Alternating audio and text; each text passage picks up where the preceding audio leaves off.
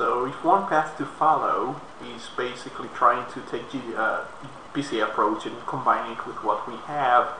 known as GMDS and substituting some parts to get something that's working in a similar way and perhaps getting better results, we could actually take the existing classical approach, which with PCA, which, as I said before, you could just take the coordinates in X and Y, and that's what I did before, and get results of about 80 to 90% recognition rates in most cases, depending on the size of sets that I dealt with. We could take the method of trying, yes, to take the XY coordinates and then actually substitute this with distances, for example, between the eyes, which should be easy enough to do with the NIST face recognition grand challenge set.